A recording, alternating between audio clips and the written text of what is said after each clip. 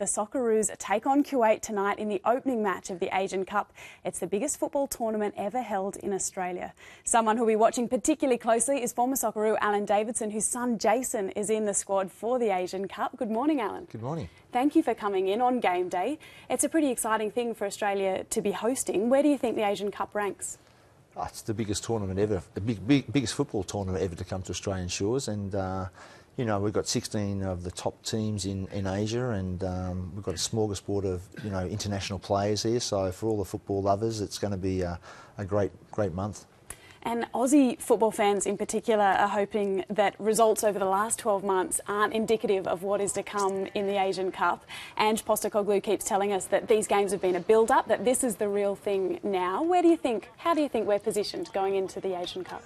I think, Ange, from Ange's point of view, he's been trying to identify his players, and in fairness to Ange, the quality of teams in that campaign or those last 11 games or whatever, the quality of the teams we've been playing have been world class. So, exciting times ahead, and I guess maybe some anxious times ahead as well, because we've been talking and waiting about waiting and anticipating the Asian Cup. It's here on our doorstep now. It's ready to go today. So I think, I think just from my point of view and most of the Australian supporters, we keep our fingers crossed, and we've all got faith in Ange, and hopefully with a little bit of luck, we'll get our results and we can go a long way in the tournament.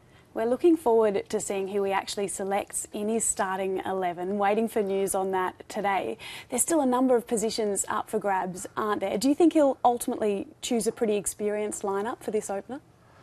Well, there's not too much experience in the team really, because it's a youngish team and still in that regard. But I think the most important thing, and I think Ange has made it clear too, that it's about the squad. You know what I mean? It's not just one game in the tournament. We've got to go through 3 games and hopefully quarters and semis, and so we've got to manage the team properly. And no one knows the team better and the shape of the team than Ange. So I think I'd like to say we've got strong faith in Ange and the players, and hopefully, like I said, tonight we'll get a good result. And the opening game is very important, but there'll be no easy games for Australia, that's for sure. Absolutely, we're not up against any mugs, that's for sure.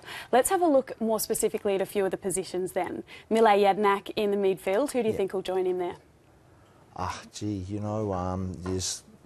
me, I'm a huge fan of Bresh, so Bresciano would be one that would come to mind. And he's an experienced head. Yes, but at the same time, it's managing Bresh as well. So, you've got guys like Longo, Teresi, these guys are experienced and doing well. But I really think it's every position there's backup players. So. I'm looking forward to just seeing the team and looking forward to a great result. Defensively, I'm sure that's an area that you'll be keeping a close eye on. Your son Jason plays in defence.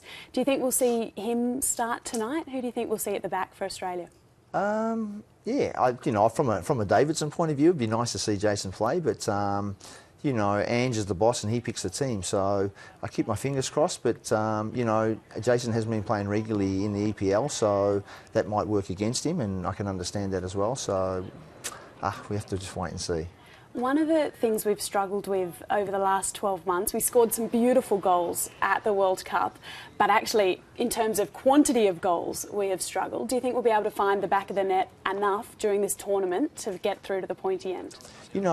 Football's a game of mistakes. Someone's got to make the mistake, and I just think that we go into these games maybe as favourites, and there's this saying about parking the bus, so I'm not too sure that, if these teams in Kuwait, they might park the bus in front and drop off and catch us on counter-attacks. That might be their game plan, but I think that we've got the quality in the team. We've got some experienced players, and someone like Timmy Cahill is a great leader, and Bresh is a great leader, and Jedinak's a great leader, and so, I think the balance is there. We just got to make sure, we can talk as much as we want, but really on the day, when they walk out, everyone's got to switch on and perform. It's that simple in this business. Across the board at the World Cup, the Asian teams didn't perform well, and I include us in that too. Do you think this is probably one of the most open Asian Cups in history?